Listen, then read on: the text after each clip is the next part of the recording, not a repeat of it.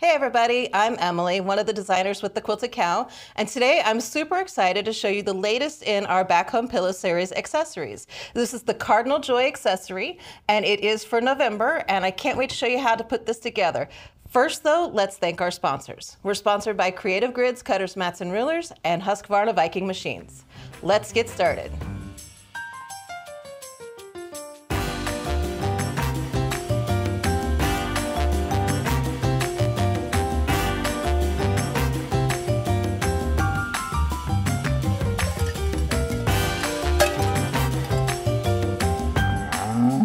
All right, so this is our back home pillow, and it is a monthly series. The accessories are different every month. So the back home pillow is just this pillow that you see here. You can find kits for this on our website. If you don't already have it, head on over to our website. The kit is a Helpful Heifer kit. It will have everything that you need in order to make one quilted pillow. The pillow form is not included, just the fabric and the muslin that you need to quilt the pillow. It will also have your finger snaps and the paper pattern in the kit. So grab yourself one of those kits if you haven't already gotten one, make yourself a pillow, and then we can make our accessory. Now, every month we do a different accessory that snaps on and off of this pillow. This is the accessory for November. It is called Cardinal Joy, and it is a really darling accessory to make. So make sure you head on over to our website, thequiltedcow.com, grab yourself an accessory kit. The accessory kit is going to include all of the fabric that you need, the interfacing that goes inside of it, the finger snaps, and also a paper pattern inside of the kit. If you would like, also, our Helpful Heifer patterns are always a postcard pattern. You can grab yourself one of the postcard patterns if you would like that as well. So head over to our website, grab yourself the kit, get your items cut out, get all your fabrics cut out, and then I'm going to show you how to put this together. So as you can see here, I've got everything cut out, some items almost put together. I went ahead and pre-sewed some of the items. What we're going to do is we're going to start by making sure whenever we cut out our fabrics that we label them. We want to label each piece, and there's a corresponding letter with each piece as you cut it out. If you would like these ABC 1, 2, 3 pins, they're magic pins, you cut out your pieces and then you just pin this to all of the pieces that you have that correspond with that letter, and you can grab them easily. Otherwise, make a mark, figure out some way to label each of your pieces that does not leave a permanent mark on your pieces so that you can keep yourself organized. Now the pattern is going to tell you to grab some of the squares and draw a diagonal line from corner to corner on the wrong side of those squares. I've done that with everything that I needed to do that with, but you'll notice here is one of my squares that has the diagonal line drawn on the wrong side from corner to corner, and that's just as easy as you can make it. And I used a friction pin. Friction pins are one of my favorites. They are heat erasable. This line is what you're going to sew on. So the instructions in the pattern will tell you to put this square on whatever piece it tells you to put it on. You're going to place it where it tells you to, sew on the line, cut a 1/4 inch away, and then trim that off, and then press everything open. So I've done that with one of my squares, and I've also done that with one of my rectangles. So this piece tells you to put it on the bottom left corner of this rectangle. You will want to check your picture on the pattern. Make sure that you have your rectangle in the correct position. If it needs to be positioned this way or if it needs to be positioned this way, it just depends. So make sure it's in the correct position before you put it in the bottom left corner, otherwise you might put it in the wrong corner. I sewed on the line here. I'm going to trim a 1/4 inch away and then press that open. There's other pieces that you're going to put them directly on another square. And then you're still going to sew on the line, trim a 1/4 inch away, and press that open. So let me show you on the trimming part of that. If you place your ruler, the 1/4 inch line of your ruler on your stitch line, and then you're just going to trim that a 1/4 inch away, take it to your iron, and you're going to press that open. So that is now the corner, and this is called a snowballed corner. We also tend to call them flippy corners. The other thing with the square, we're going to turn this into a half square triangle. So trim that off, And then I'm going to take it over to the iron and press it open, and this is turn this into a half square triangle. So in this project, you're going to make some half square triangles. You're also going to do some flippy corners in your rectangles. Let me get these pressed and then I'll lay them out. All right, so I pressed those open and now I've got them in about the spot that they're going to need to go in. There's a few other things I wanted to point out to you, a couple of other items. One is for the beak and for the face of the cardinal, you're going to end up overlapping that square in the corner. So it's going to overlap by 1/4 inch. That way, whenever you make your beak, you don't lose the point of the beak. You also don't lose the point of the face on that. So whenever I set this up, I'm still going to put it in the bottom left corner, but you only want to do one corner at a time so that we have that overlapping there. So I'm going to go ahead and sew this. I'm going to trim it, press it, and I'll be right back and I'll show you what that looks like. So now that I've got that finished, you'll notice that the squares, they overlap on the one side, and so there's a 1/4 inch overlap, and that's going to be in your seam allowance. So you want to make sure that you have your beak and your face doing the same exact thing. Another item that I wanted to show you was I went ahead and sewed the branch piece onto the background piece. And then I have my squares that are going to go in the corners. One is going to go in one corner, in the bottom left corner. The other one, the cardinal body, is going to go in the top right corner. So even though it's the same size, what I mean by that is that once I sew it and I flip it open, it's going to cover that top right corner. And this one, whenever I sew it and flip it open, it's going to cover the bottom left corner. So make sure that you keep your diagonal lines oriented correctly so that those go in the correct corners. All right, so this is now the branch piece, and it's got one of the leaves on one side and the cardinal tail on the other. So we're going to set that aside for now. And then the last part that I need to show you that is a little bit different than what we normally do is we're going to make this half square triangle here, and then we're going to add it to the bottom corner here. So we're actually going to use this as a flippy corner for the bottom part of this one. In order to do that, and I've already drawn the line, I've drawn a line diagonally corner to corner, making sure that I cross over the seam here in the middle because I only want half of this piece to be showing on the bottom corner. Now when I place this on the bottom corner, the bottom right corner of this rectangle, I'm going to make sure that my background square is in the top right position so that when it opens up, it's going to open like this. And this is going to make part of the cardinal body. You'll see it over here. It's going to make this, let me see here, sorry, this right here for the wing. So this is going to make the background and the bottom part of the back of the cardinal for the wing part. So that's what we're making right here. So in order to do that, we need to make sure that that background corner or the background triangle is going to be to the right, and then the body is to the left. So I'm going to go ahead and get this sewn together, trim it, press it, and I'll show you what it looks like when I get back. All right, so I've got the wing put together. You can see how the background is on the right side and the back of the cardinal is on the left. And what we're going to do here is it'll be time to start putting the cardinal together. Now, one of the other things that I did was to make sure that I did all the flippy corners on all the pieces that it says on the pattern. So I've already got all of that done on all the rest of the pieces. Make sure that you've done all of that, lay out all of your pieces, and get ready to put things together. So one of the things I like to do, I'm going to start with the cardinal, and we're going to put the top of the cardinal's head together. Then we're going to put the face and the beak together. Once those are together, we're going to sew the top of the head to the face, and then we're going to sew those two together. So let me go ahead and put the top of the head and the face together, and I'll show you what those look like whenever I get back. All right, so now I've got the top of the cardinal put together. I've got his entire head put together. Now it's time to go ahead and put his body together.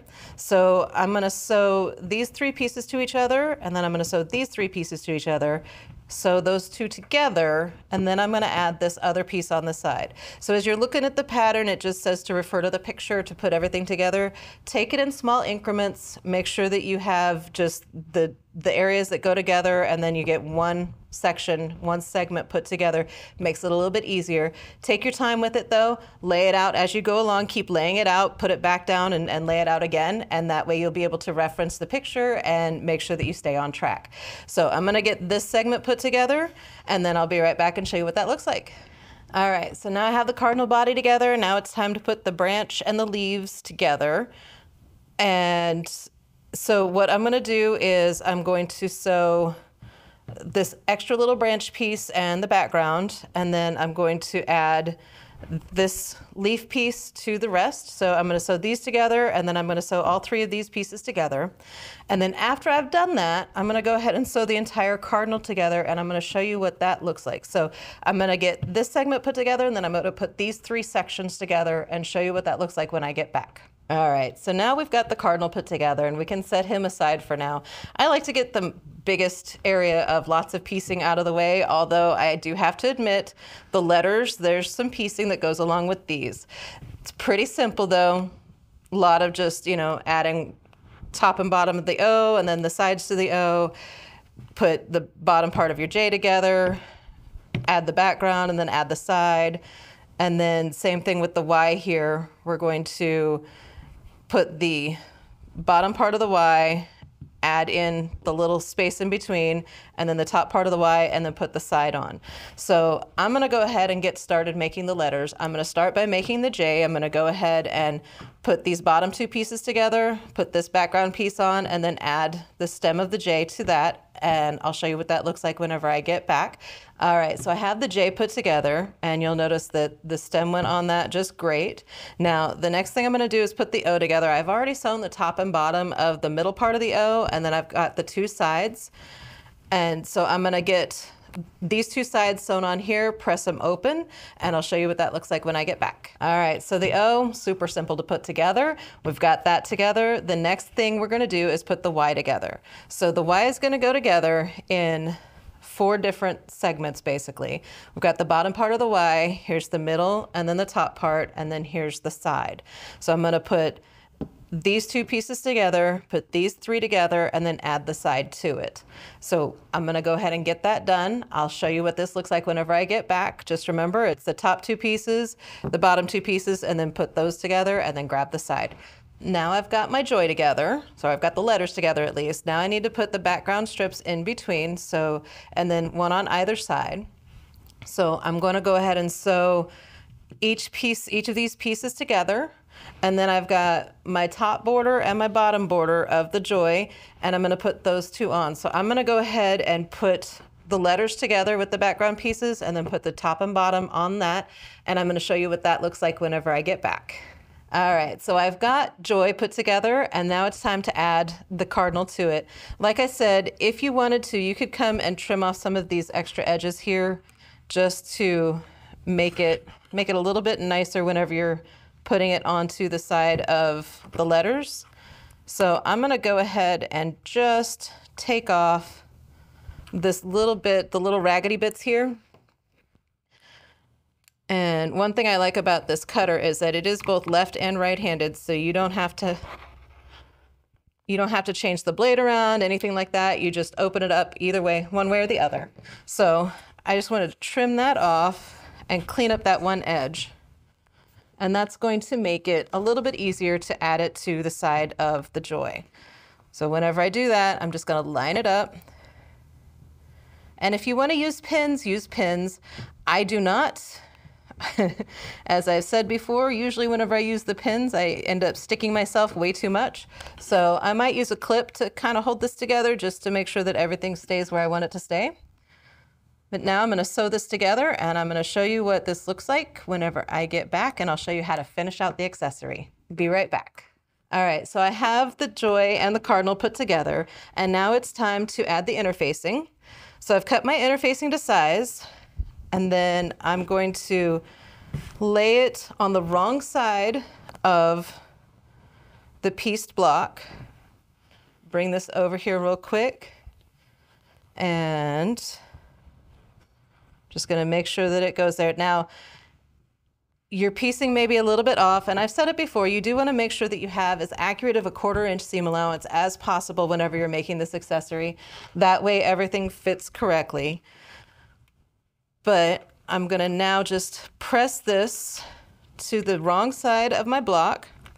Make sure, of course, that the bumpy side of the interfacing is against the fabric, because the bumpy side is the glue side. So you want to make sure that you have the glue on the back of the fabric and you're not getting it on your iron or your pressing mat. So just give this a moment to heat up. Get nice and covered on that. Once I've got that done, I'm going to flip it over and I'm going to press from the other side. You may notice that there might be some spots where your interfacing is slightly larger than your block. You might notice that your block is slightly larger than the interfacing. That's okay. Just make sure that it's all within a 1/4 inch seam allowance, so none of that is going to show once you get the backing sewed on. And you're going to take your backing and your block, put them right sides together,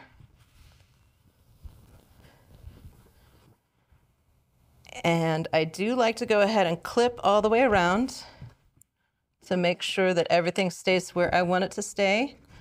And you're going to sew 1/4 inch seam allowance all the way around, leaving about 4 inches open. And I like to put it in the bottom, but you're going to leave about 4 inches open so that we can flip this block right side out whenever it's time. And the other thing that I like to do is I'm going to leave that 4 inches, 3 to 4 inches open in this large space here so that you don't have a seam that you have to worry about folding under. It makes it a little bit easier whenever you're folding it, whenever you get it turned right side out. So I'm going to take this over to the machine. I'm going to get this sewn on and I'll show you how to flip that right side out in just a moment. All right, so I've sewn it together. The next thing I'm going to do is I'm going to clip my corners. So we're going to just gently feed the accessory through our opening. Okay, so I've got all that. Now I'm going to press this really good. Whenever I do this, I do like to kind of roll that seam to get it even in between the backing and the front. So real quick, I'm going to go ahead and top stitch all the way around, 1/8 of an inch all the way around. That's going to close that opening. I'm going to show you what that looks like when I get back, and I'm going to just do a quick tutorial on the finger snaps to help you make sure that you get those put in place. Be right back.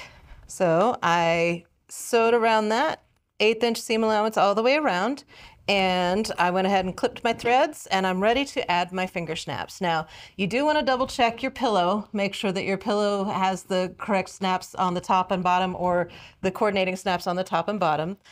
And we've gone over this before. I do want to just do the anatomy of the snaps real quick. We've got a cap. Each set is 2 caps, 1 socket, and 1 stud. So you've got 2 sets of snaps in your kit. We're going to mark where we need to mark, which is a 1/2 inch in from each corner. So I just line up my 1/2 inch mark here and my 1/2 inch mark here. Grab a pin, some sort of marking utensil, and put a little dot there. This dot will be cut through and covered up, so you don't have to worry about if this is a permanent mark or if it is a get rid of it at some point mark. And then we're going to poke our hole. Now there's 2 tools that you can use. I do like this precision seam ripper.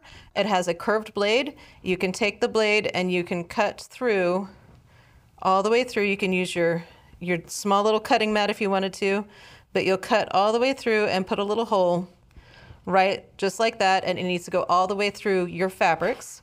That way the cap can go all the way through and come out the other side.